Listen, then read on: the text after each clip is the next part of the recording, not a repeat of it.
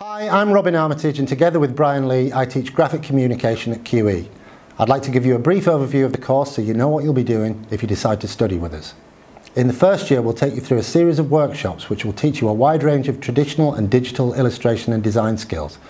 The workshops include hand rendering techniques such as fine liner illustration, stenciling, cell drawing, monoprint and collage. You'll learn how to work with type and use digital design software like Adobe Photoshop and Illustrator. Don't worry if you haven't done any of this before, we'll teach you everything and you'll get plenty of practice in your first year.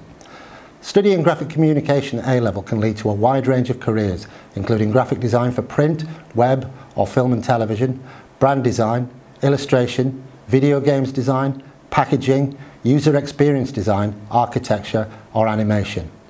Towards the end of the first year you'll begin your first major project. You get to choose your own project in any area of design you like. You might want to focus on a specific area or keep your options open by trying a bit of everything.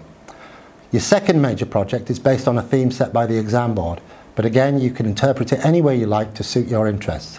You'll leave QE with a portfolio of work tailored to whichever career path you choose.